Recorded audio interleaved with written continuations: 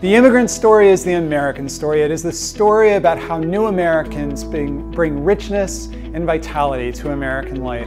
Hi everyone, my name is Mike Mitchell and I am the CEO of Luminous, the Luminous Network for New Americans.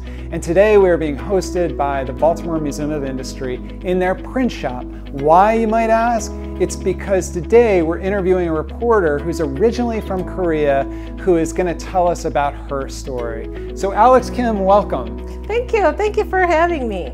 You bet. So tell us about your story coming to the United States. Yes, well, just like any other immigrant stories, our parents, they thought that, why don't we shoot for a better life? We need more opportunities, because we always hear about, America is always the land of opportunity.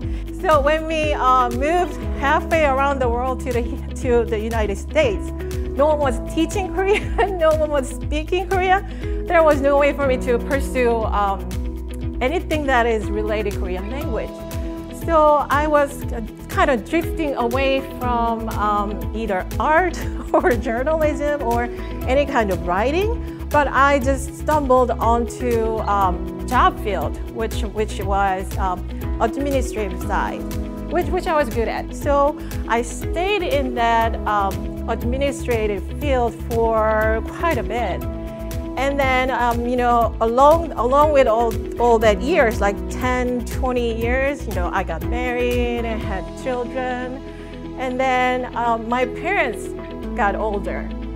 2 years ago, when my father passed away, my mother was left alone. And that was the point when I told my husband, maybe I need to stop having a full-time job and venture out to a profession that offers me more flexible time, more flexible schedule, so I can help my mom and my children at the same time. So that's when I stumbled onto the Korea Daily. It's a local Korean newspaper company. There I was back in my love of writing or interviewing people and going different places to cover different events.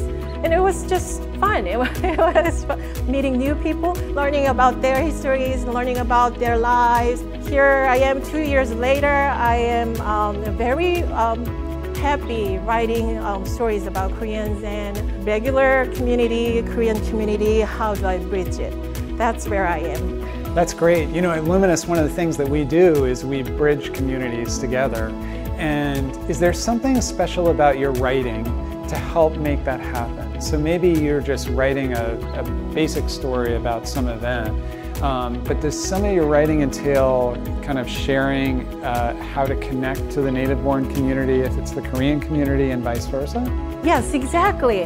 What I've been trying very hard from 2 years ago up until now is that I wanted everyone from both sides, like non-Korean speaking community and non-English, to be able to ask the right question. That's how you get the right answer, and that's how you understand what really is going on. Well, I'm sure you're great at it. What would your advice be to immigrants coming maybe from Korea about how they could successfully integrate and learn and do well from your own lessons? I want to tell them, well, you know who you are, and you are in this environment where you don't know what's going on. And then I want to tell everyone, you gotta open your eyes and you gotta open your mind. You really have to be open to any other ideas. Otherwise, you're just gonna see, I am this and they're this, and that only the differences, and that doesn't lead you anywhere. You have to find the middle ground and find a space where it could come together and work together. We're all Americans, we're all Marylanders, we're all human beings. And when we put our knowledges and experiences and just brightness together, we can just thrive even more.